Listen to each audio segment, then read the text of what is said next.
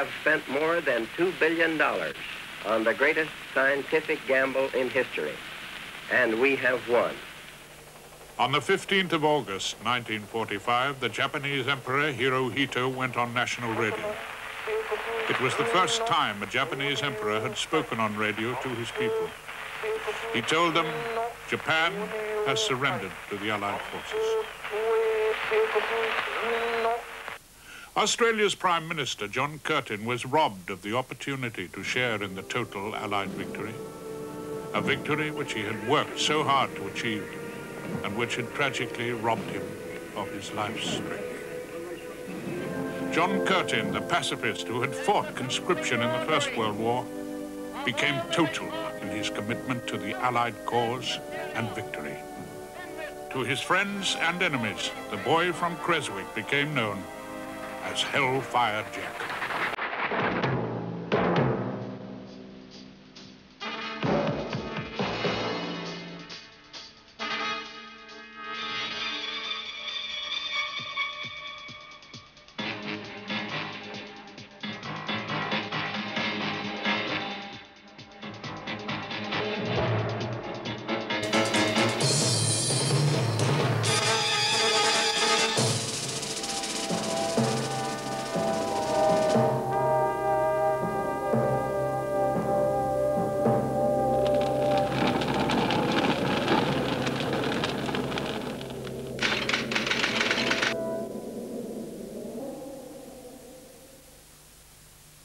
In 1942, Henry Creswick and his two brothers, John and Charles, settled on a site now known as Creswick. Little did they realize that this delightful area with its clear crystal streams and densely timbered picturesque valleys would become one of the top 12 towns of the colony of Victoria. Creswick would also be the birthplace of leaders in all walks of life. In just 10 years, the discovery of gold on the Ballarat goldfields would transform the whole district. To the original pastoralists, this was a wonderful country. The Seven Hills, the old volcanic cones that had been worn down into smooth, rounded shapes, very good rainfall, marvellously rich pasture. The coming of that other element in Victorian society. I mean, Victoria had two separate foundations. One was that great pastoral foundation for 15 or 16 years, and then suddenly the interloping gold that destroyed so much of the pastoral peace, as the pastoralists like to think of it. They, of course, had destroyed the Aboriginal peace before that. By 1858, the population of the colony of Victoria soared from 100,000 to 500,000 people. Towards the end of the 1870s, Creswick was like any other town on the rich goldfields of the world. 18 kilometers from Ballarat, Creswick had grown to a sizable town of the period. Those who migrated from the four corners of the globe had high hopes of making a fortune from their gold mining claims. Others were satisfied making a good living by working for the big gold mining companies. Early in 1877, a labourer from County Cork, Ireland, arrived in the colony of Victoria. His name was John Curtin. He was 23 years of age. John Curtin joined the Victorian artillery as a gunner. On the 10th day of July, 1878, he transferred from the artillery to the Victoria Police Force as a constable. And after several Melbourne postings, one of which was as a warder at Pentridge Prison, Constable Curtin applied to be transferred from Russell Street Police Station to Creswick.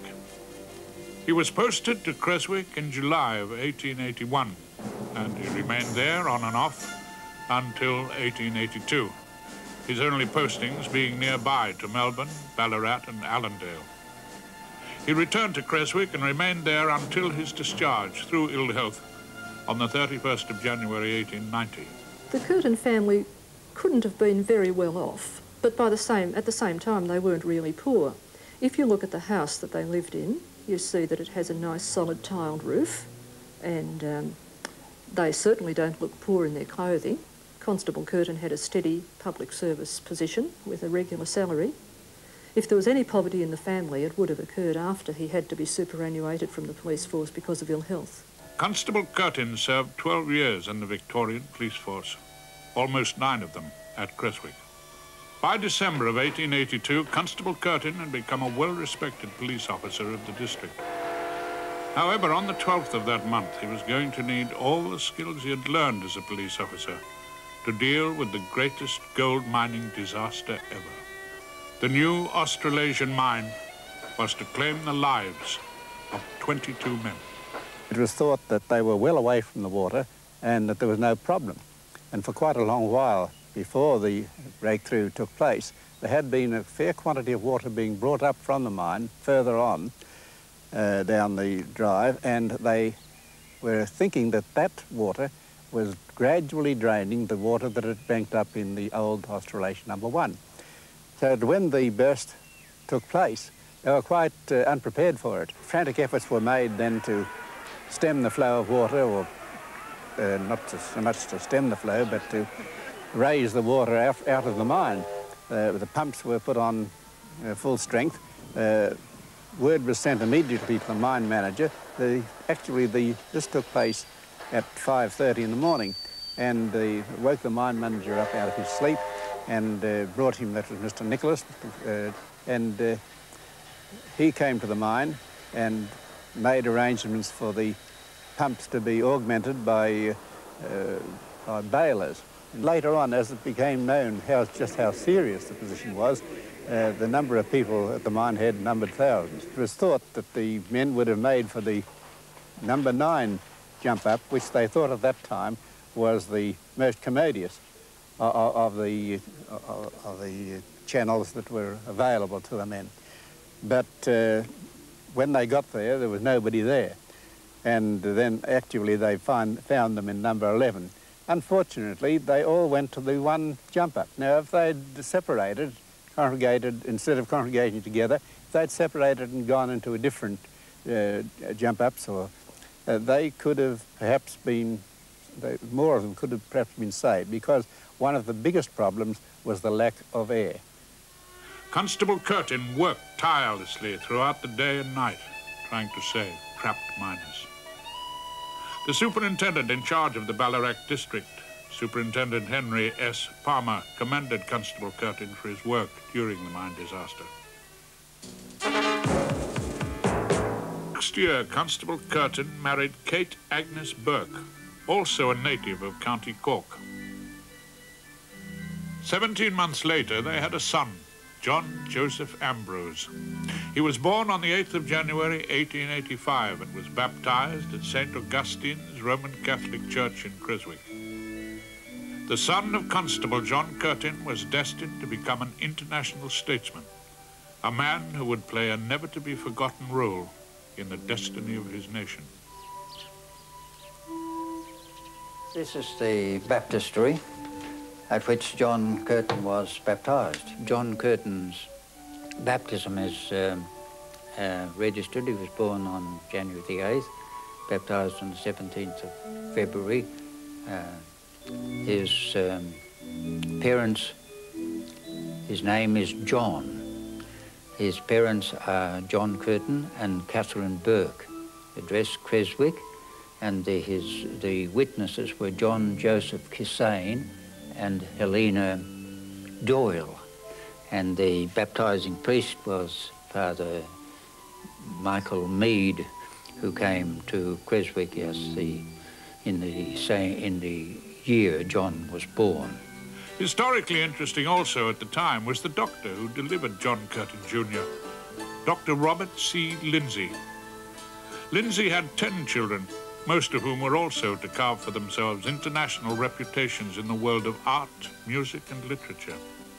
They were regular churchgoers, but this did not stop the anti-Chinese actions of the Lindsay boys. During mealtimes, they would run through the Chinese camps, overturning the Chinese cooking woks, and then head for home, pretending nothing had happened. Constable Curtin often had to make more than the occasional duty call on Dr. and Mrs. Lindsay about the pranks of their children in the Chinese quarter. The Lindsays had a firm affection toward Constable Curtin and his family. Norman Lindsay was to give young John Curtin his first job, a job that would play a big part in shaping his destiny. Sadness and misfortune struck the Curtin family as Constable Curtin fought hard to throw off continual bouts of rheumatic fever. When he was discharged on the 31st of January 1890, his immediate senior officer, Sergeant H.N. Chomley, said of him, "Constable Curtin's conduct has been very good." Constable Curtin had been in Creswick for some 8 years at the time of his retirement, and presumably had earned himself quite a reputation among the local gentlemen. On the evening of February 7, they gathered at the American Hotel with plans to collect money for a testimonial to Constable Curtin. The actual presentation took place on Monday, February 24, and there's a report of this in the Advertiser of Wednesday, February the 26th, 1890. Being a police constable was probably the best job John Curtin Sr. ever had. After being discharged from the police force, ex-Constable Curtin worked intermittently. Sometimes at various country hotels as manager, at other times at whatever he could obtain. They must have been periods of considerable poverty. This was reflected in the poor type of rented accommodation the Curtin family obtained. It also affected the Curtin children's education. Young John had been to 7 different country schools, and he finally left school at 13 years of age. When the Curtins moved to Brunswick, they lived at 6 different addresses. John Curtin Sr. again worked at whatever he could find. One job was supposed to have been as a spruiker for a local cinema next to the Retreat Hotel in Brunswick's Sydney Road. The legendary world champion boxer Jack Johnson is believed to have walked past the theatre on one occasion. He sighted the man outside the theatre spooking. Commissioner, you know, dolled up. You all heard a man outside the hoist. He copied him. He was all dolled up, and he went out, and he saw it was a white man. And he was that happy about it. He shook hands and he said, "Congratulations, sir. In my country, only niggers do that job." Kate Curtin spent a period as licensee of the True Britain Hotel and at the Phoenix in Brunswick. And it was during these periods at the hotels that young John Curtin began to develop a taste for alcohol, a problem that was to haunt him for much of his life. Having the hotel had a lot to do with him drinking. Towards the end of the 19th century, the Ballarat goldfields had become a spawning ground for idealism and every shade of political activism in the young emerging nation of Australia. I would think that the Creswick environment is one of the most remarkable in Australian history, in the fact that nurtured in that small community you had people such as the Lindsays.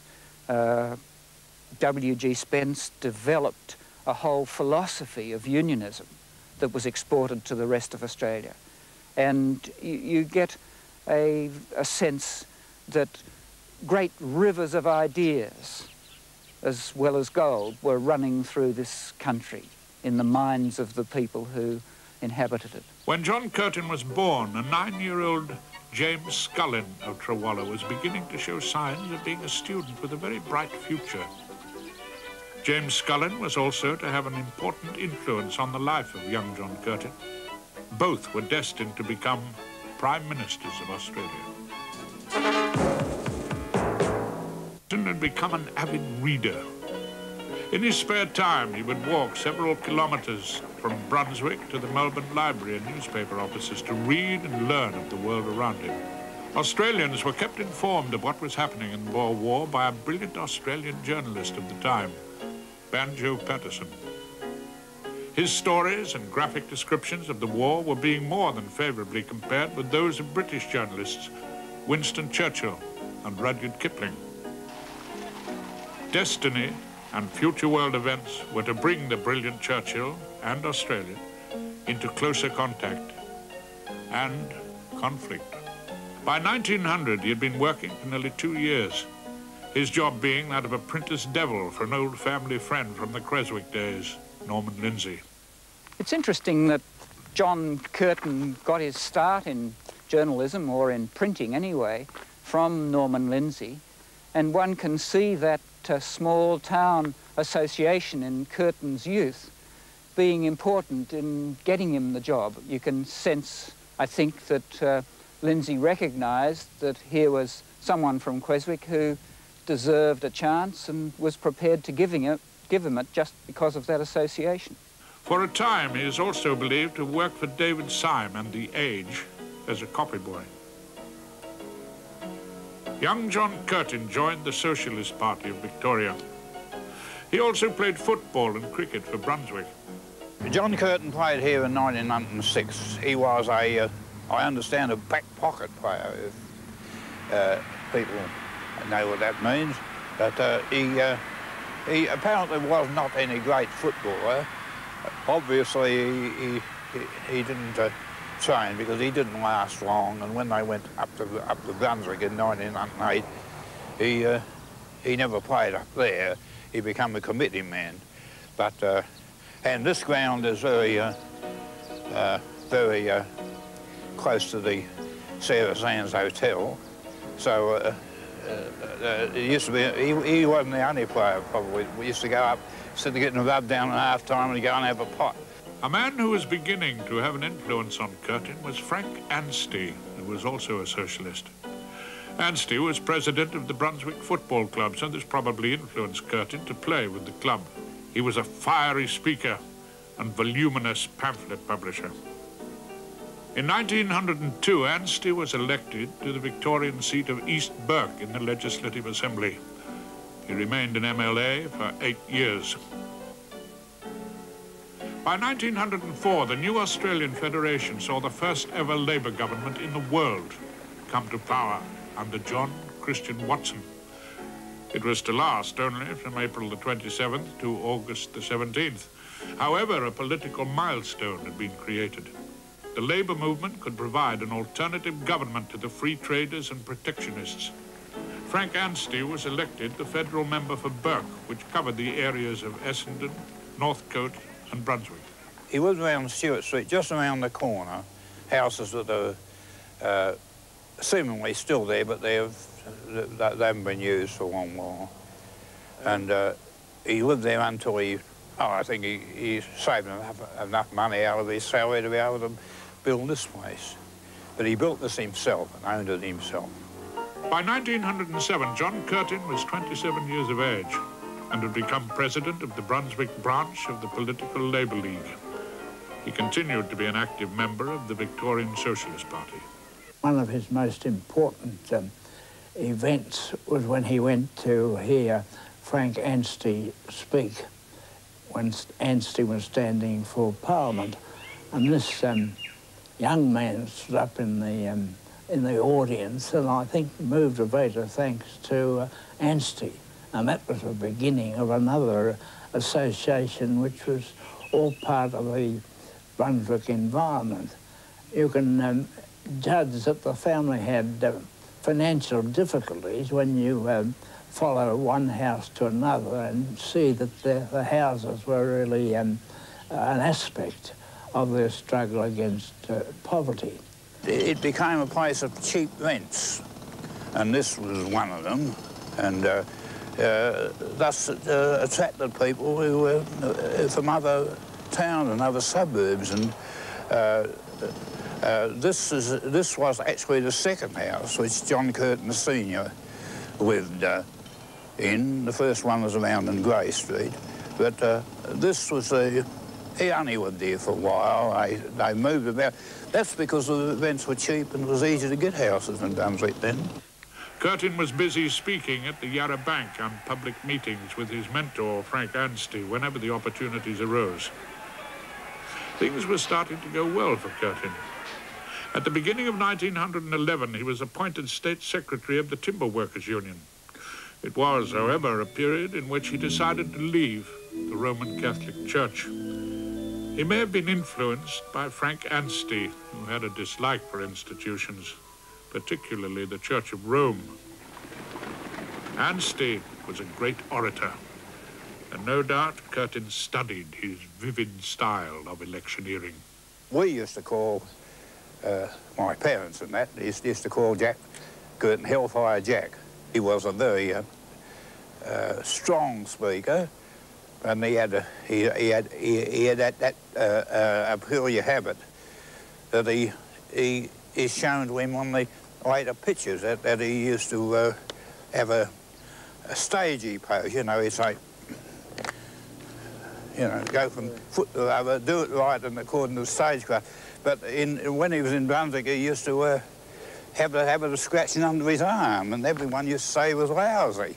Well, he probably was, because we were all lousy in Brunswick in those days. Fleas was the most, there were more fleas per square inch than there were people in Brunswick. Labour lost the federal election of 1913, but kept control of the Senate. James Scullin lost his country seat of Corangamite. However, Joseph Cook's Liberals were to remain in power only 15 months. They held office with a one-seat majority. On the 5th of September 1914, Fisher was back again in control as Prime Minister. John Curtin stood as a candidate for Balaclava against Willie Watt, a former Premier of Victoria. He polled 12,526 votes. Watt polled 17,607. By this time, Curtin began to drink heavily. The problem threatened to overwhelm him at only 29 years of age. His acute alcoholism was giving him a reputation worse than that of the local town drunk. Fisher had won back government with the promise to commit his party to support Britain in the impending war, to the last man and the last shilling. By 1915, Fisher was experiencing poor health. He was worried about the war and the demands by England for more manpower. Britain had not even advised Fisher of the Gallipoli landings until after the invasion. His deputy, Billy Hughes, wanted Fisher's job, and he got it. Fisher was sent off to England as Australia's High Commissioner. The conscription issue was now really on. On the 28th of October 1916, a referendum was put to the people for conscription. It lost by only 72,000 votes. The issue fragmented the Labour Party. John Curtin threw himself into the anti-conscription campaign and was appointed an organizer of the National Trade Union Congress against conscription. Within 2 weeks of the conscription referendum being defeated, Prime Minister Hughes walked out of the Labour Party, taking with him 23 of his supporters, and formed a national party with the opposition. Curtin found the conscription issue extremely traumatic. He had been drinking heavily, often with the hard drinkers of the trades hall. His health began to deteriorate, and he had to be admitted to the Lara Hospital for alcoholism. Oh, I think he knew deeply that he was making a mistake. See, he never seemed to me to enjoy drinking. He was an unhappy drinker. He didn't drink for companionship, and yet the drinking was something that seemed to give him an ease of manner with people, and that wasn't easy for Curtin, except a few that he was devoted to very much. When he came out of Lara, the recommendation was that he should break his environment. That was a special place they picked out, keep away from the Wigan Hotel. John Curtin had applied for the job as editor of the Westphalian Worker. It's doubtful that he would have been given the job ahead of other applicants had Frank Anstey not supported his application. And Anstey went to Perth, unknown to most people, for this purpose, to talk with the leading men who were also standing for the job as editors of the Worker. 1917 commenced well for Curtin. He had a new and prestigious job in Perth, and on April the 21st, 1917, he married Elsie Needham. It had been a long courtship. The Needhams didn't seem to approve of their daughter's marriage to Curtin. Their opposition stemmed mainly from Curtin's drinking problems, and possibly that he had been a Catholic. The Curtins married privately at the marriage registrar's home in West Perth. A second conscription referendum was put to the Australian people in December of 1917. This was even more decisively lost. In this campaign, the Irish Catholic Archbishop of Melbourne, Daniel Mannix, became one of the biggest supporters of anti-conscription. Curtin led the campaign in West Australia. Ironically, however, West Australia voted overwhelmingly yes for conscription. Labour split on the issue in the West, but Curtin could claim that the no vote had been increased in that state by 94,000 over the previous referendum.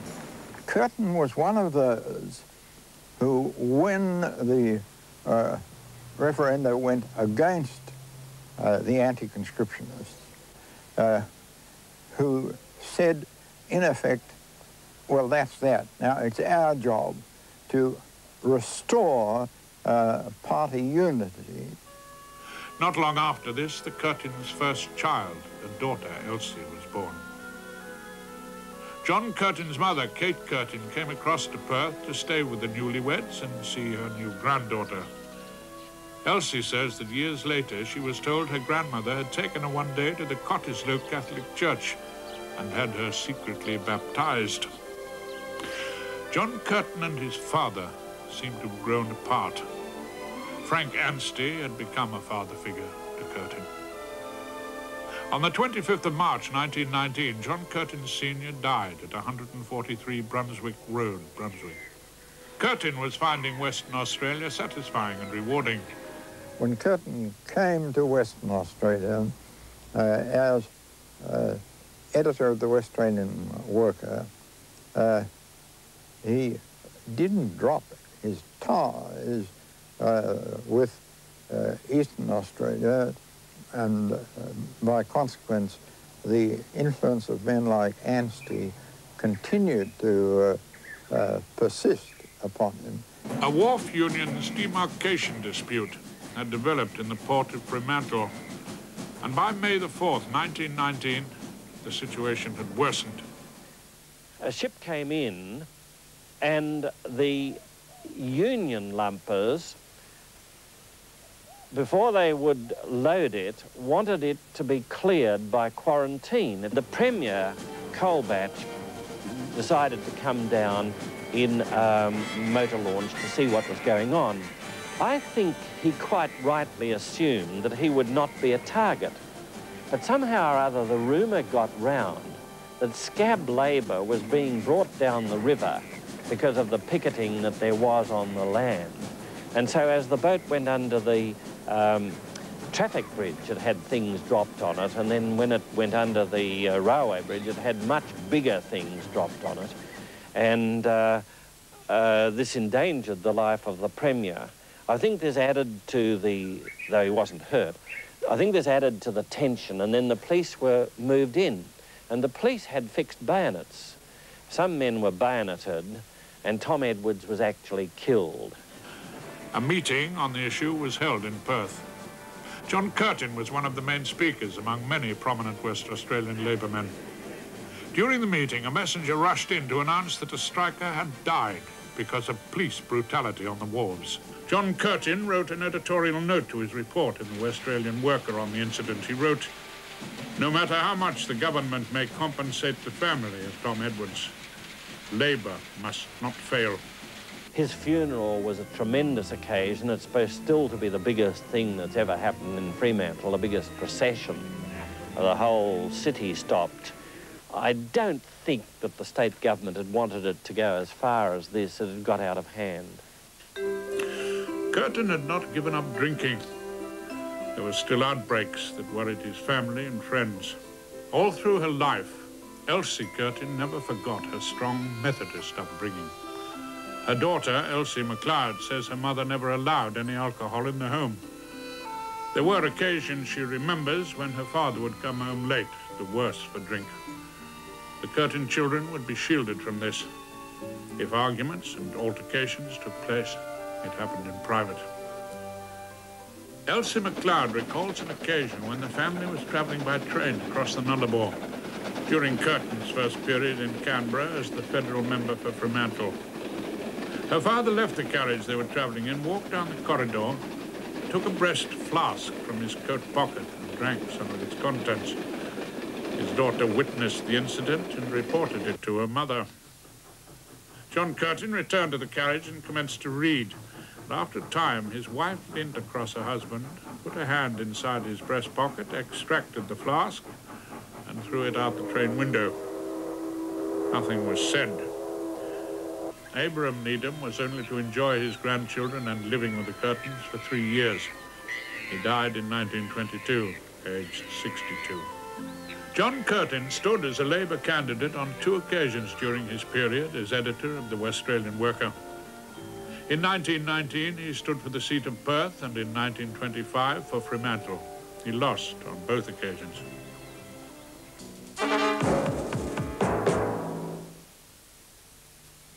Curtin became the president of the West Australian chapter of the Australian Journalists Association for 5 years, from 1920 to 1925. What he wanted to do was to raise the standard, the intellectual quality of journalism in Western Australia. And out of this association with Curtin, God help him having to come weekly for a couple of months and listen to the outpourings of this relatively uninformed youngster, but that's what I was. By 1927, Curtin had become quite an influential figure in the Labour movement in West Australia. He was asked to join a royal commission inquiring into child endowment. It was a Bruce Page commission. The decision to invite Curtin indicates even the conservative side of politics respected the kind of contribution Curtin could make. The commission met in all states. This meant it took Curtin away from his home and family, and in an attempt to assuage his enforced loneliness, he again sought refuge in drink. 1928 saw the first indications of an impending depression. John Curtin stood for the federal seat of Fremantle. He won it, and it was the first time Labour had been successful in the seat for 15 years. Curtin was to join his old friend and mentor from the Brunswick days, Frank Anstey. It would be a testing time, but Curtin would have the forum at last to try his theories and work at fulfilling his life ambitions, even if initially as a member of the opposition. I had a close relationship with Curtin from the time he first entered Parliament in 1928 until he finally died in office as Prime Minister in 1945. In those early days, of course, there was no regular train travel, so many parliamentarians from the distant states, and in particular from Western Australia, used to spend their weekends in Canberra. And this home and this garden were places where parliamentarians of all parties were welcome, amongst them, of course, John Curtin. The Bruce Page government collapsed in September 1929, and an election was set down for the 12th of October. James Scullin, the boy from the Ballarat goldfields, gained 15 new seats for Labour, giving them the largest majority ever since Federation. However, Labour had only 7 seats in the Senate out of 36. Prime Minister Stanley Melbourne Bruce lost his seat, and John Curtin again won Fremantle, this time comfortably. It collapses for all sorts of reasons. I suppose the immediate reason is the attack by Bruce on the arbitration system. Bruce's decision that there was industrial anarchy in Australia, there was timber strikes, timber worker strikes, seamen strikes and so on. The only answer to this was to hand back arbitration from the Commonwealth to the states. Now, as soon as he made that decision, of course, Billy Hughes, who's been looking for an opportunity for years to bring Bruce down, he swings to being anti-Bruce. But also, of course, it brings up a great groundswell for Labour, because the arbitration system was held to be the great bulwark of protecting a minimum standard of living in Australia. The Depression was now being felt very seriously in Australia. Export prices had completely collapsed. Overseas borrowing ceased, causing a dramatic fall in the Australian income. There were expectations in West Australia, and no doubt Curtin had similar views, that he would make the new Scullin cabinet. This was not to happen. It wasn't Scullin's decision, by the way, of course. It's an election of members of caucus who are getting into the ministry. And when that happens, you have lots of bargains between New South Wales and Victoria. between the moderates in the party, the conservatives in the party, the opportunists and so on. And he missed out on that. After all, he was Western Australian. That was probably a disadvantage for him. But it's said that the main reason for it was that when he was elected again, the first time in 1928, that he was entrusted by the leader of the party, Mr. Scullin, with the most important speech in the Commonwealth Parliament on industrial arbitration, and that when it came for Mr. Curtin to speak, that his old infirmity had struck him, and he wasn't able to speak. Missing out on cabinet in the ill-fated Scullin government was nearly the finish of Curtin. He felt frustrated. He was far from home and away from his family. His wife believed her place was at home in Cottesloe, looking after their 2 children and her mother. She would not go to Canberra. John Curtin again turned to drinking. Undoubtedly, it was his despondency which made him turn to drink for solace. He was, of course, a great family man, and he missed his family, and that made him lonely. He was despondent, basically, because of his concern about the state of public affairs. He felt, I'm sure, that he should have been included in Scullin's cabinet, which was concerned with the gravest of social and economic problems of the Depression. Curtin, of course, was in many ways a modest man, but he was conscious and continuously aware of the fact that he'd devoted his half a lifetime to the Labor Party and had examined the policies and practice of the Labor Party and felt that he had some of the answers to the questions that were before the government. Curtin, I would have said, probably began drinking with purely social objectives or objectives of exchanging ideas. I'd be inclined to state almost categorically that the journalist helped rather than hindered Curtin in this regard. I'd go on to say that I recall quite clearly that it was a few members of the parliamentary staff and a few journalists and only a few of his own party, by no means all, who gave the warm support and the practical aid to Curtin that really helped him with this problem. His parliamentary colleagues could visualize only disaster if Curtin became a minister. He was losing credibility, and this seemed only to intensify his drinking. His close friends would often walk him around Canberra after dinner to try and straighten him out before the evening parliamentary sessions. Sometimes they just put him to bed.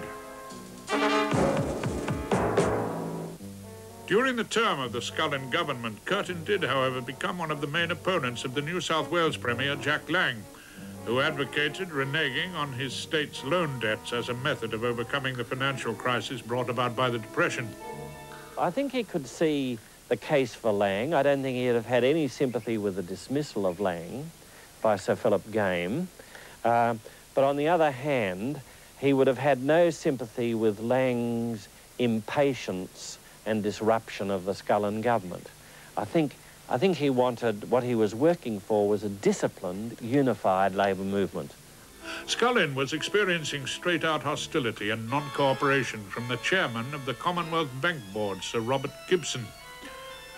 Sir Otto Niemeyer had been sent to Australia by the Bank of England to tell the government that during the Depression they must continue to pay the high rate of interest to Britain for the 1914-18 war debts and reduce wages and pensions.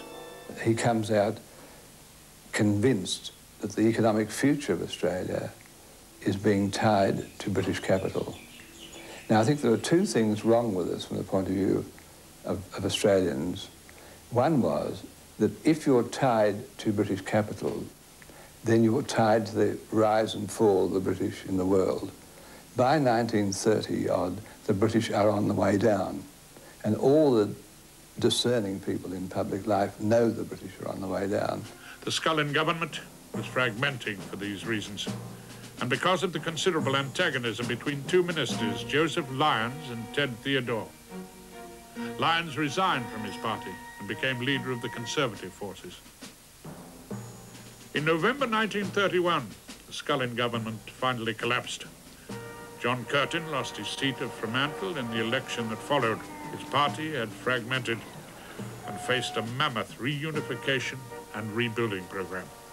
I think it was a very great shock that Curtin had lost the seat. And the general theory was it was the women because of the enormous charitable work. And I don't think Watson, who beat Curtin as an independent, was giving out food in the Depression to win the seat. He was doing this for a number of years. He was genuinely distressed at the appalling amount of distress that there was in Fremantle. Remember, there were no widows' pensions until 1943, and private charitable efforts were what helped widows and helped the unemployed. Now, Watson ran a magnificent business, Watson's bacons and hams and butter, and he saw to it, found out people in most distress, and they'd wake up in the morning and find a big hamper on their front doorstep, which was a gift from Watson. When he stood, because I don't think he thought in 1931 that the Scullin government had made much of a fist of the Depression, though it had not been able to get its policy through the Senate. I think he stood because he was genuinely compassionate, and I think he wanted to try to bring a compassionate policy in at the higher level in Canberra. But he didn't stand in 1934 when Curtin won it back, because I don't think he thought that the Conservatives had done much of a job, and he went back into his private life. Losing his seat of Fremantle did not have the devastating effect on John Curtin many had anticipated.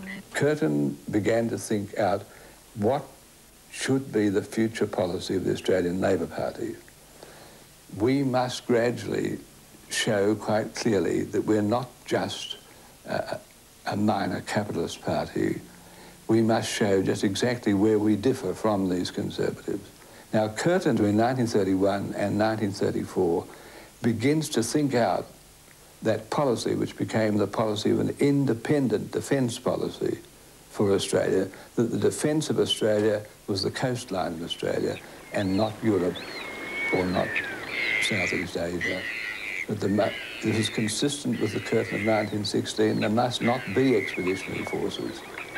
And secondly, and most important, that the aircraft has revolutionised the situation for warfare, and that it's no longer possible, if it ever were possible, certainly no longer possible, for Australia to be defended by the British Navy. When he was defeated, when he returned to Perth to meet his wife, to face his problems, to see the associates who were worried a bit about his failure, that he almost immediately stopped drinking. When he's defeated in the landslide of 1931 and is out of Parliament, then was the great opportunity for him to reflect on his situation.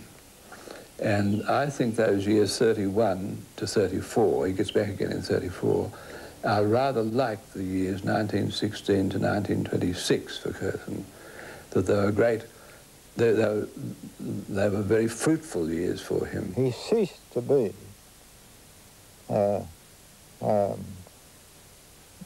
alcoholic in that period, and he forced himself to find things to do for bread and butter purposes, and some of the things that he did were, in that period, highly significant. I would say also that the state government, in giving him employment to sit on the State Grants Commission, and he was a real student. There was very high tributes paid to him by Reid, who was the Under-Secretary of the Treasury. how he mastered the whole financial needs of Western Australia. I was never worried, and of course I've always been an eternal optimist, and I had no doubt that Curtin would overcome his difficulties and do something of the kind which, in fact, he ultimately did. By 1935, James Scullin would step down from the leadership of the Labour Party and Curtin would be asked to take his place. The condition was that he could signify he had mastered his drinking problem and that he would give up alcohol completely. Fremantle had been anything but a safe seat for Labour. As a seat, it was almost as volatile as the seaport itself. It was a physically fit John Curtin who went back to Canberra again as the member for Fremantle. The look of loneliness had left him. He went back to Canberra this time without the influence of Anstey and Theodore. Both had retired from Parliament. James Scullin was still federal parliamentary leader. He had made some gains since the disastrous election of 1931, but still presided over a fragmented and divided party. He was nearing the end of his leadership. Scullin decided to resign as leader of the Parliamentary Labour Party on the 1st of October 1935. When Curtin was approached concerning the leadership of the party, he was genuinely surprised.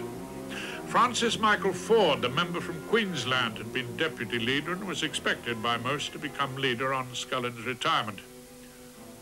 Curtin had even indicated to a close friend, Norman Makin, before he left to attend the coronation in England, that he did not consider he had the qualifications to lead the party.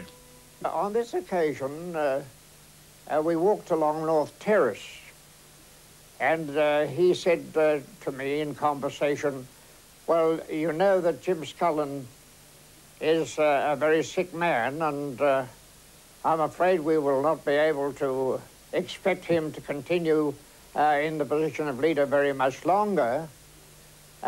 Who do you see that there is available to become the leader? Of course, you and I, we are not of sufficient competence to be able to undertake the position or something to that degree." However, Curtin was looked upon as someone who could reunite the party. But he still had one big question mark alongside him. Had he mastered his drinking? Prominent Victorian ALP member E.J. Holloway was designated to approach Curtin concerning the leadership. The first question Curtin was asked was, could he give up drinking if he was elected leader? I've often wondered about how far the prospect of leadership was what finally caused him to give up drinking. Curtin would, if necessary, have given up drinking in order to qualify for the leadership, but it happens simultaneously, as I recall. Curtin beat Ford by 1 vote for the leadership. Curtin faced a mammoth rebuilding task of his party. He kept his promise never to drink again. He had to build Labour membership and the party's public image, and he also had to resolve the differences with the Lang Labour group and unify his party. It was to take Curtin to the beginning of 1939 to unite Labour and eventually wrench control of the New South Wales state executive away from Lang Labour. John Curtin's return to federal parliament in 1934 coincided with the election for the first time of Robert Gordon Menzies.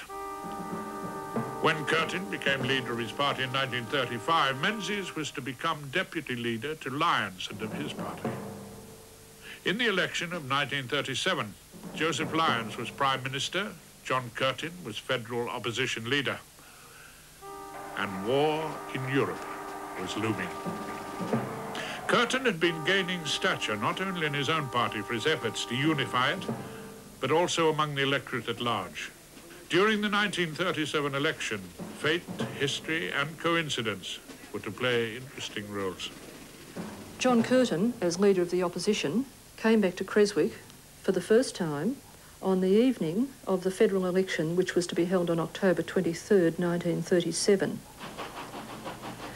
As it happened, Mr. Lyons, who was Prime Minister at the time, was also in Creswick on the same night. Mr. Lyons spoke at the town hall at 8 o'clock and was then given a civic reception by the Shire President.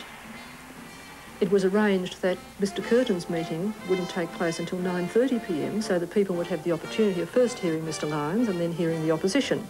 The editor and proprietor of the Creswick Advertiser was Doug Lindsay. The newspaper reported both speeches, which took place almost simultaneously. Joseph Lyons won the 1937 election, and Curtin continued to work hard to unify his party. Early in April of 1939, Joe Lyons died. He was the first Prime Minister to die while still in office.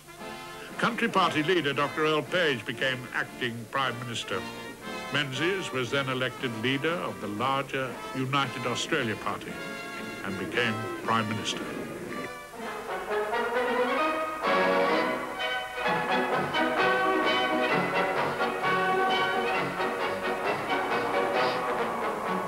On September the 3rd, 1939, Australia was at war alongside Britain and other members of the Empire. Prime Minister Menzies invited Curtin to form a national government with him.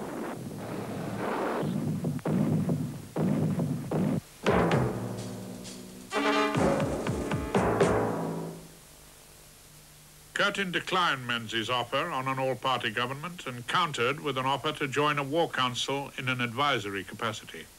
Curtin was in no doubt whatever that he must not prejudice the unity and effectiveness of the Australian labour movement. Under no circumstances will we go into a national government, that if there's to be any government, it must be a Labour government. The federal election for 1940 was set for the 21st of September.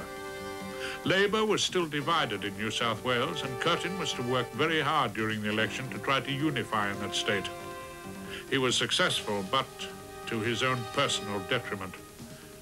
Because of the immense amount of work needed in New South Wales and campaigning generally all over Australia, Curtin had neglected his own electorate. When the results were posted, Curtin looked as if he had lost his seat to Lee, the UAP candidate. This electorate of volatile voting patterns remained a cliffhanger for a week, until Curtin finally won with the aid of soldiers' postal votes. His final majority was about 648. It would indeed have been a very tragic loss for Australia, and it would have meant finish to any really significant career on Curtin's part. That is why I say that for all my respect for Curtin and for his very great achievement in the West Australian field, and more particularly, of course, in the national field, he was extremely fortunate that he returned to Parliament at a time when there was this search for a new leader. If the result of the 1940 election was a lucky one for Curtin, overall it had been a good one for Labour. The Menzies coalition could only govern with the support of two independents. A month later, Curtin's plan for an all-party advisory war council was accepted by Menzies. Prime Minister Menzies presided over a government where not all its members supported him. On the 29th of August, Menzies was replaced as Prime Minister by Country Party leader Arthur Fadden. Fadden was to remain as Prime Minister only until October the 3rd. The two independents in the House of Representatives, A.W. Coles, the member for Henty in Victoria, and Alexander Wilson, the member for Wimmera, also a Victorian seat, voted with Labour that the Fadden budget be reduced by £1. This meant the House had no confidence in the government. The government lost the vote by 36 votes to 33. John Curtin became Prime Minister. I remember the episode very vividly because I was teaching at a school in Melbourne at the time, and of course I knew Coles as Coles Stores. He was Arthur Coles from Coles Stores, and it seemed odd that such a successful capitalist should bring down a capitalist government and really lead to the formation of a Labour government. But I rather gather that Coles, and Wilson too, because Wilson's an old-fashioned populist section of the Country Party. He's an independent, I know, but he has been influenced by old-fashioned Country Party populism, which is partly radical, of course. But both of them had come to the conclusion that these people in charge of the Conservative government, Menzies and Fadden and so on, just couldn't win the war for Australia. That they're also convinced that the Japanese were coming into the war and that Australia needed a nationalist government. John Curtin, the son of an Irish immigrant police constable, sometimes known as Hellfire Jack, had come a long way from the goldfields to the lodge. John Curtin was going to need a lot more luck as the war clouds darkened, and for the first time, the Australian nation would face the awesome possibility of an air attack and invasion. Curtin had to ensure that we had modern, well-equipped armed services and that these and other Allied forces, which were going to be called upon to help Australia survive, were supported by every possible manpower source available in the nation. If John Curtin had weaknesses during his life, they disappeared. He became a model of strength, example, and purpose to every Australian. Curtin realized Australia's troops in the Middle East had to return home, or to be in a forward Pacific area where Australia's protection was paramount. This was to bring Curtin for the first time into conflict with Britain's wartime leader, Winston Churchill. Rarely were they to agree, but their respect and admiration for one another was to grow enormously. It now seemed inevitable that Japan would enter the war. The most contentious issue with Curtin was the number of crack Australian troops in North Africa. Curtin's predecessor, Fadden, had fought hard with Churchill to have the 9th Division relieved from its Middle East duties, particularly those of holding Tobruk. Curtin backed Fadden's request. He also wanted the 6th and 7th Divisions to return. Australia had its 8th Division stationed at Singapore. On the 4th of December 1941, Curtin left Canberra on his way home to Cottesloe for Christmas. He stopped in Melbourne for a War Cabinet meeting on Friday, December the 5th. Booked that evening to leave Melbourne for Adelaide by train, he was delayed by a shower of rain. As Curtin waited for the weather to abate, Frederick Shedden, Secretary to Cabinet, called him aside and showed him a cable. The cable said a Japanese expedition was on the move. Curtin immediately cancelled his departure from Melbourne and called a press conference for 9 o'clock that night in the Victoria Coffee Palace where he was staying. A meeting of the War Advisory Council had been called immediately following dinner. Curtin decided he would stay in Melbourne. Within 48 hours, Japan had attacked Pearl Harbor and Singapore. On December the 8th, Curtin broadcast to the nation.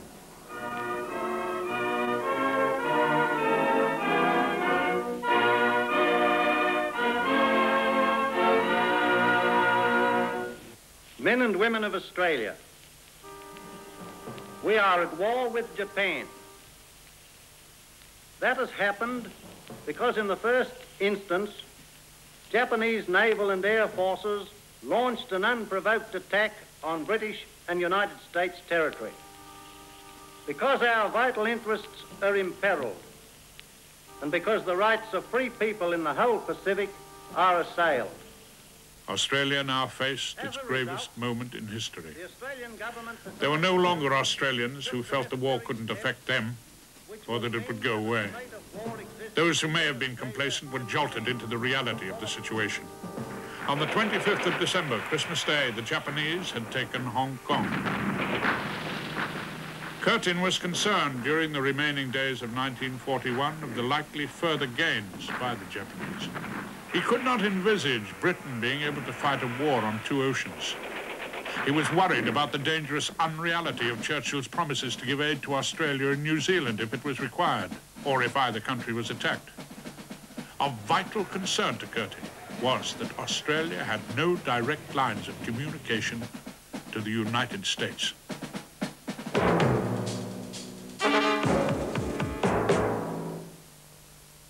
The problems appeared to surface to explosive proportions when Curtin wrote an article in the Melbourne Herald on the 26th of December 1941, part of which read, "Without any inhibitions of any kind, I make it quite clear that Australia looks to America, free of any pains as to our traditional links of kinship with the United Kingdom." If relations had been strained between Curtin and Churchill, they deteriorated dramatically when Churchill read cables flashed around the world of the story. It's always been clear to me that in the same way as both of them were regarded as people whose total experience of life and talents was almost destined for what in both their cases turned out to be their finest hour, their saving of their respective countries. Both of them were very conscious of the fact that they were in full or major responsibility for the leadership of their countries in time of crisis. And this obviously explains why Churchill was so determined to defeat Hitler first, and why Curtin was so insistent on bringing back our troops from the Middle East and diverting them from Burma to go to Papua New Guinea. While these events were taking place, Curtin was being kept informed 24 hours a day on the seriousness of the war. He had a very, very powerful sense of duty, so to speak.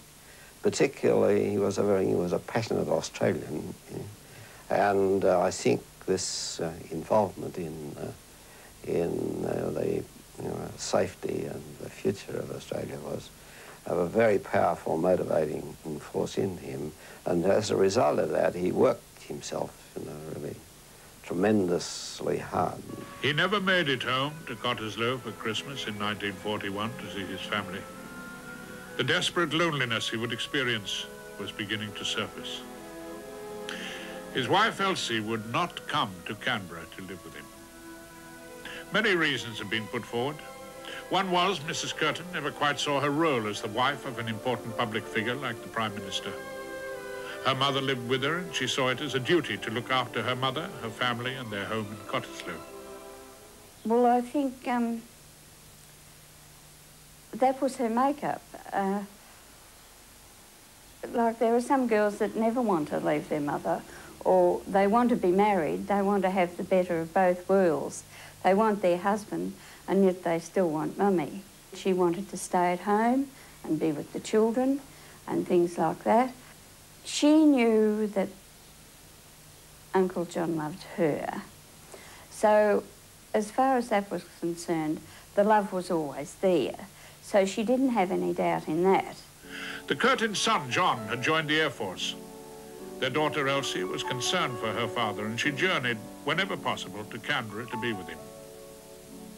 January of 1942 was a very hard month for Curtin. The Japanese forces were successfully moving down the Malay Peninsula.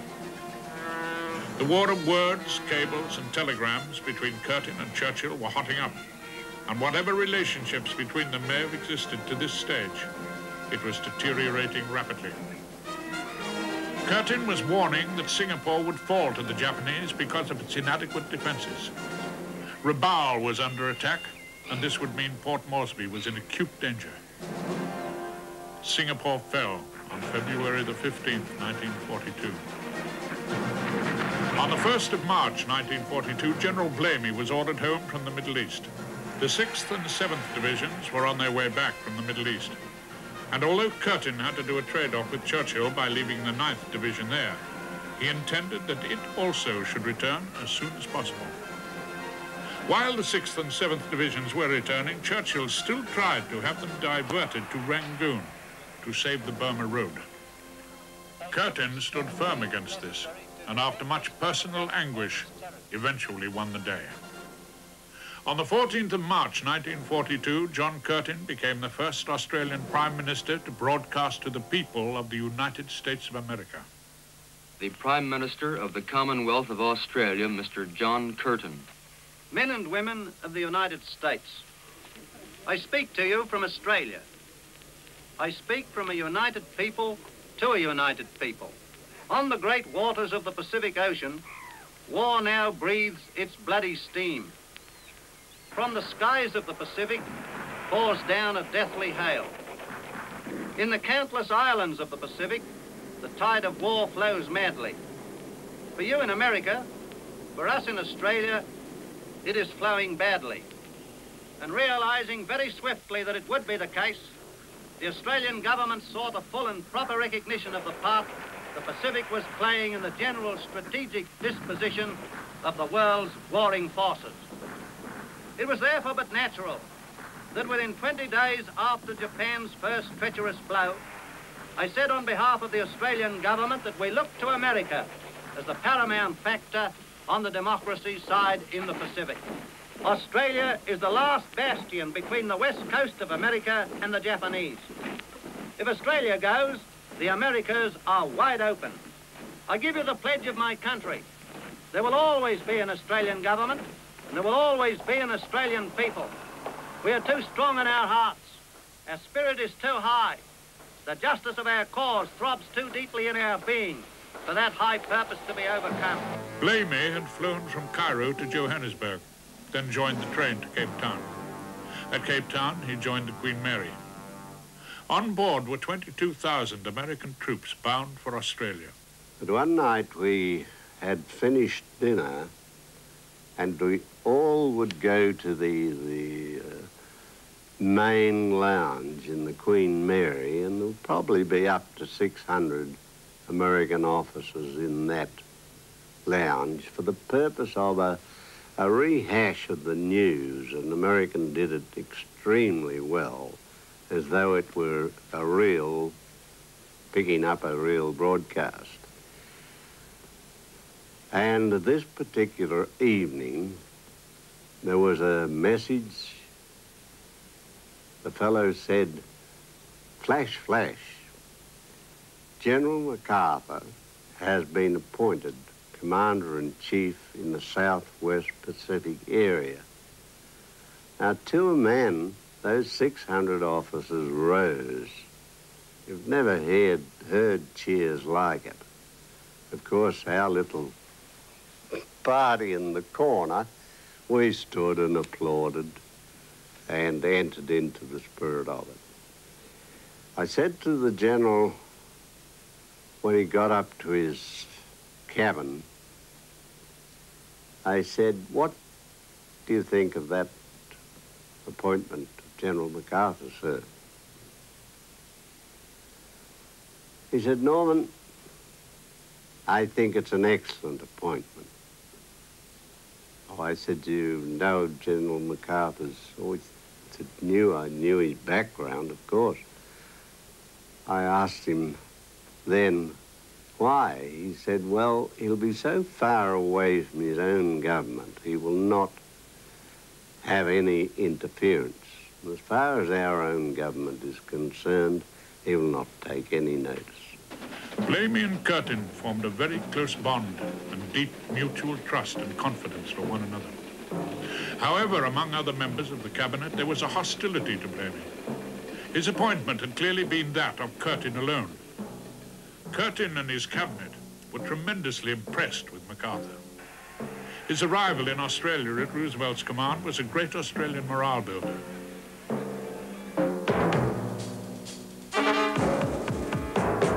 Blamey had an incredible military task ahead of him.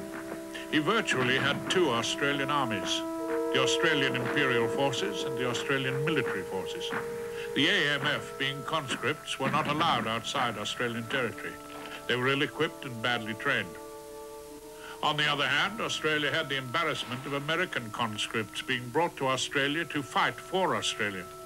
And yet some Australians wouldn't go outside their own territory to fight for their own country.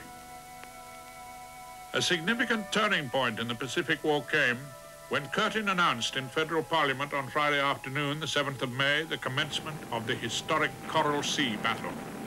He was very worried about the Japanese invasion, and there were so many sleepless nights prior to the Coral Sea battle, which apparently affected his health immensely. Following this victory came the Midway Island Sea battle early in June.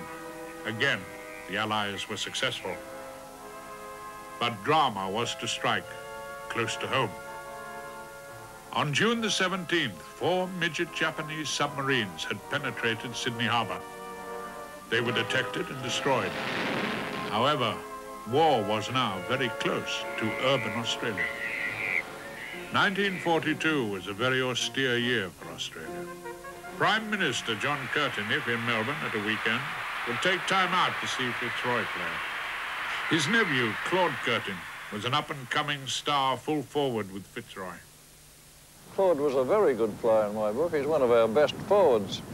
He was a splendid mark and a very fine field player, but he doesn't mind me saying this, I'm sure, but he was a bit inaccurate with his kicking for goals. He was a good long kick, but it'd just be wobbly and not as direct like the other full forwards of the day. Was getting halfway through the last quarter, actually, and I'd kicked 5 goals, and we'd got within a few points of Richmond. We'd been trailing all day.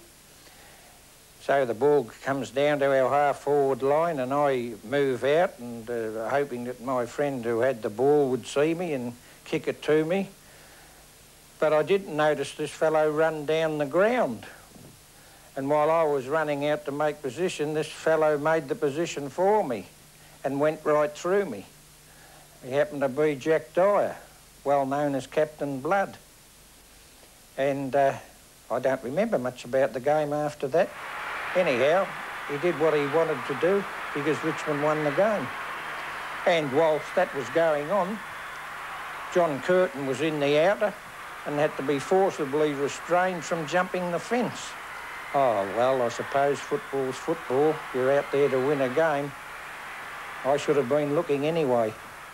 He attended to the Prime Minister's nephew. Curtin had been Prime Minister 12 months. He had grown in stature among the Australian people. What was not generally known is that Curtin was experiencing some problems from within his own ranks, particularly from Ward and the frustrated backbencher Arthur Caldwell. By the end of the year, and because of patient negotiation through President Roosevelt, Curtin was able to have the 9th Australian Division return to Australia from the Middle East. It would take Curtin from November 1942 to February 1943 to convince the Labour movement and his party colleagues to let the AMF fight outside Australia. I met John Curtin in the corridor one day and he said, "Reg, come in and have a yarn. Sit down, have a cigarette." And he told me what he proposed to do. He pointed out that his trouble very largely was that American troops were conscripts.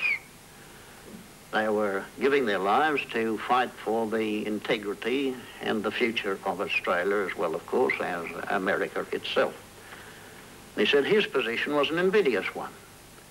And under those circumstances, although he had strenuously opposed conscription in World War I, he now proposed to extend this area to some distance north of Australia. I listened attentively to him, never interrupted. And then I said to him, "Well, Jack, I appreciate and understand your position very well indeed, but my position is somewhat different. I voted against conscription in World War I, although I served in World War I. I determined that never again would I compel any other man to do those things in war which I undertook to do voluntarily." He listened attentively. He then took me by the arm, led me to the door, green door that goes out of the Prime Minister's room. And as I went out, he put his hand on my shoulder and he said, "Reg, you might be right."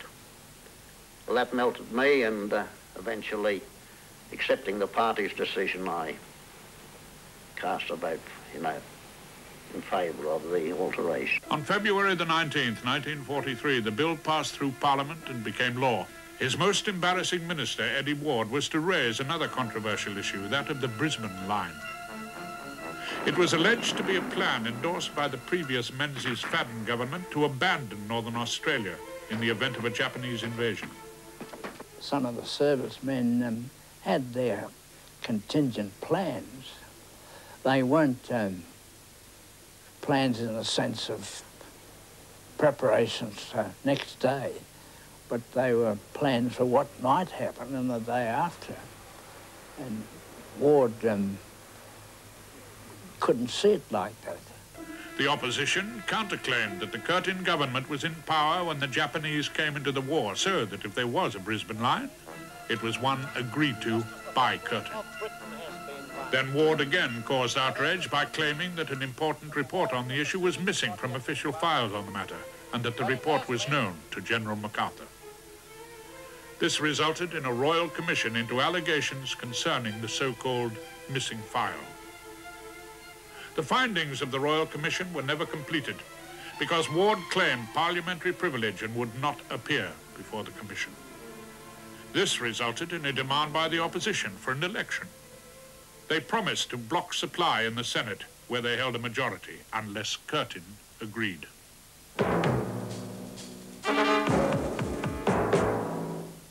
Election was held on August the 1st. Curtin won resoundingly, with majorities in both houses. 1943 had considerably drained Curtin. He was desperately lonely without his family in Canberra. She stayed away from Canberra, partly because she didn't like the place, and partly because she had her own family to look after. I don't think at any stage there was any criticism from Curtin about that. By September 1943, the Japanese advance had been halted at Milne Bay.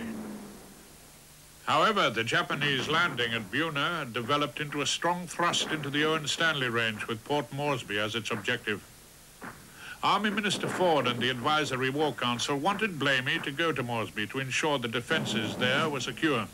General MacArthur seemed unwilling to praise or trust the Australian forces or recognise the very important role they were playing. Blamey flew to Port Moresby to see his commanding officer, Lieutenant General Rowell. Rowell refused to cooperate with Blamey. So, signal was sent to Mr.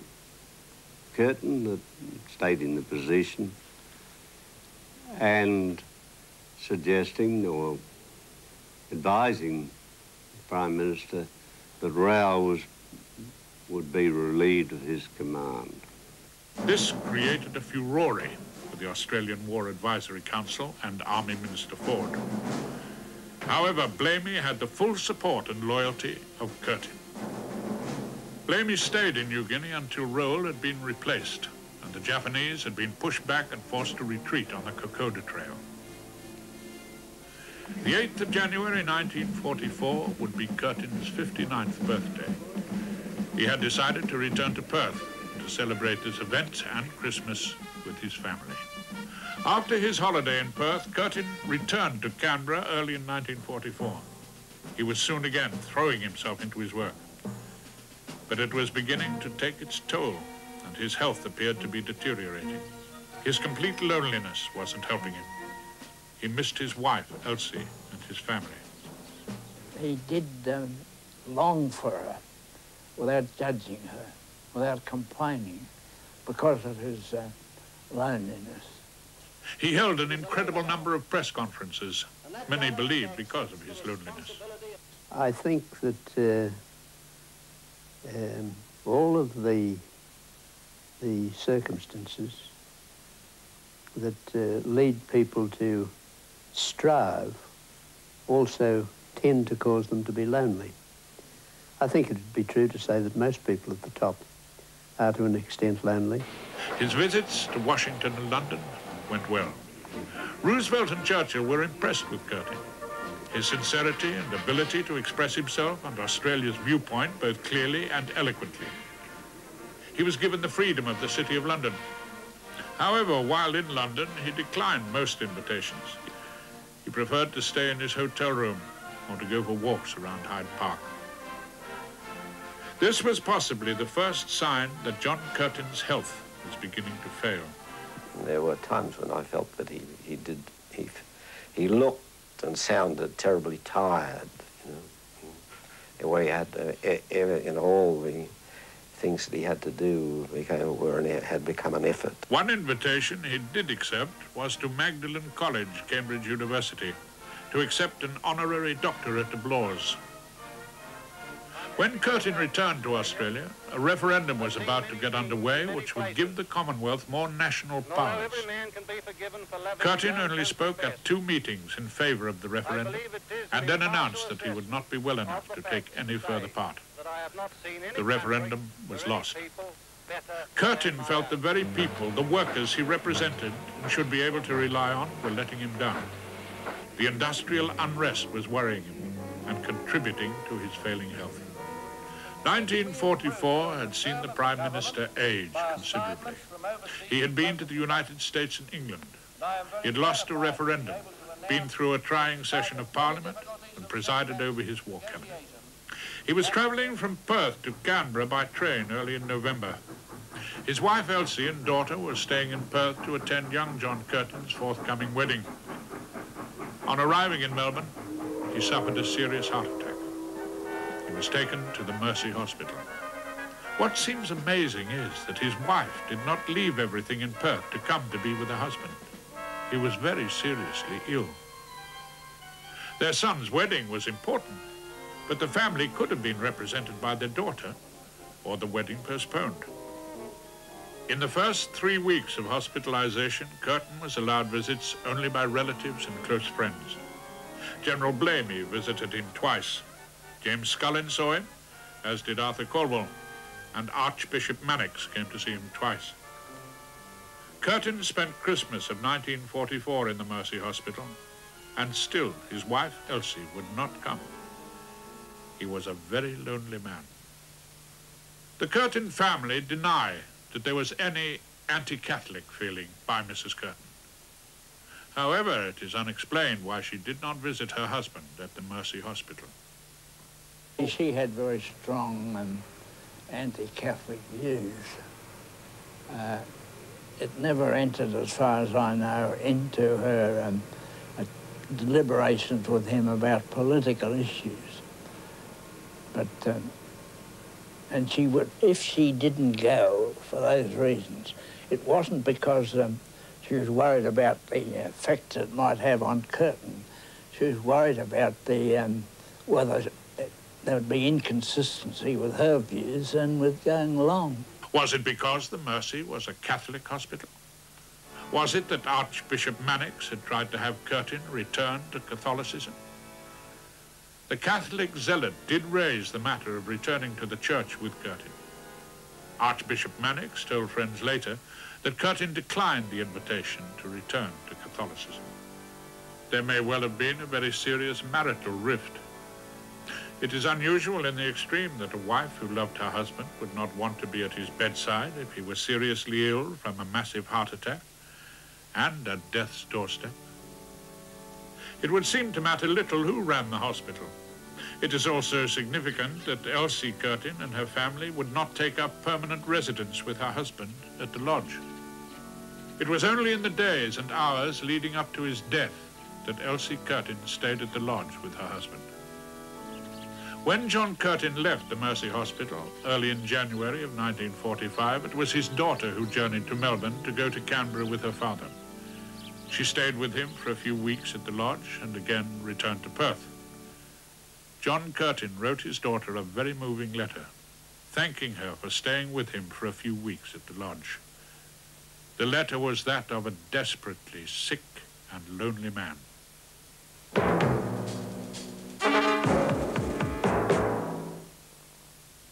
On January the 19th, 1945, the acting Prime Minister, Frank Ford, announced that Curtin would be returning to his duties in 3 days' time.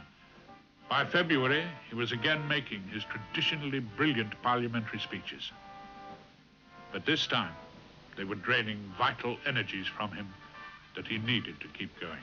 During April, Curtin's attendances at Parliament and War Cabinet were becoming irregular because of his ill health. On the 8th of April, he left a sickbed to make a moving speech to Parliament on the death of President Roosevelt. Days later, he was back in hospital, suffering from congestion of the lungs. He needed her desperately. Still, she would not come. On the 8th of May, the war came to an end in Europe. It now meant that all the concentration of the Allies would be on finishing the war with Japan. John Curtin's time was drawing near. What had been his real contribution? How would Australians remember him? The man who did so much to ensure a united effort in the critical period of the war years. Both Curtin and Chifley suffered severely from the fact that neither could command the presence at his side of a wife who accepted the social life and the obligations of Canberra's political existence, and to that extent soften the strain which prime ministers got to bear. Would they ever realize his desperate loneliness? There seemed little time left for this man to reflect and question.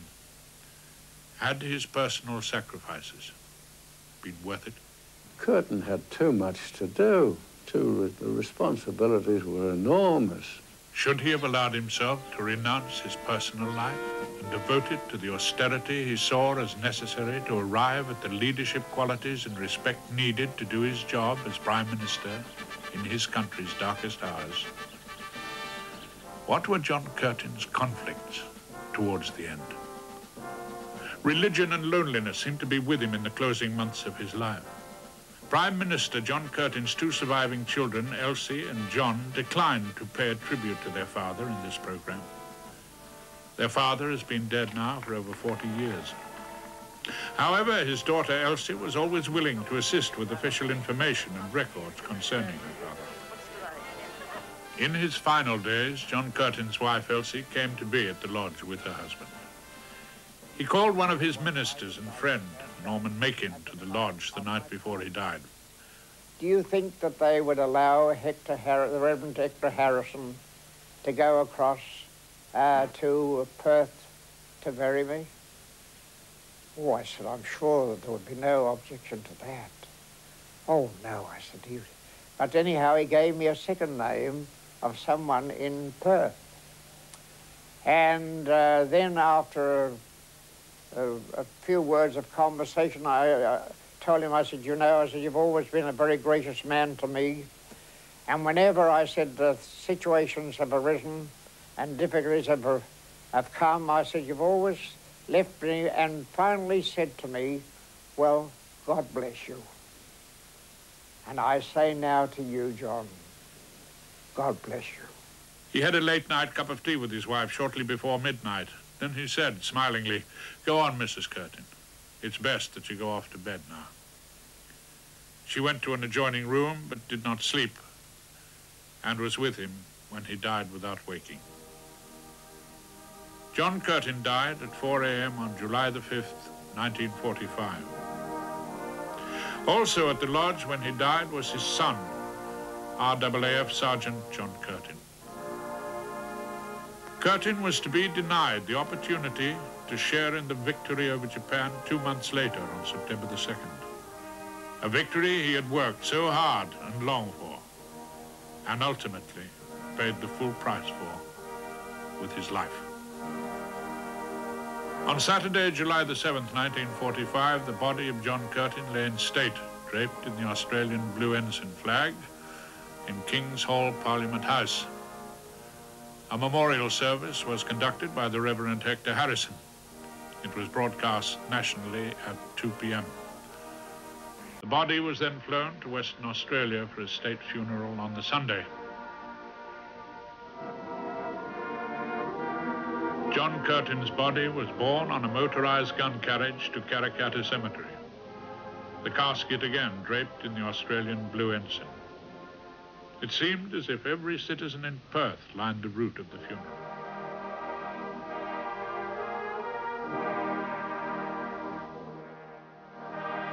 Never had so many notable Commonwealth and international representatives ever attended the funeral of one man in West Australia.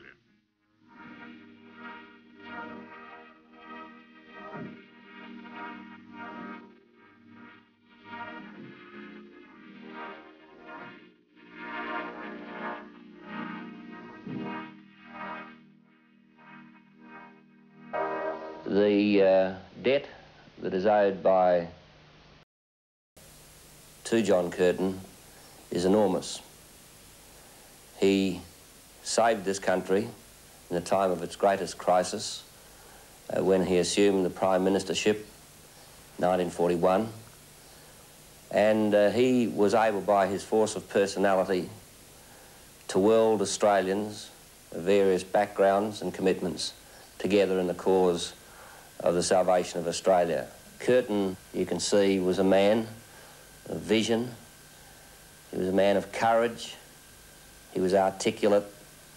He had the capacity to ask people and groups of people to see beyond their own limited self-interests, and indeed to put those self-interests in the wider vision of their country's interests. I regard John Curtin as a very great Australian, as the greatest of our Prime Ministers.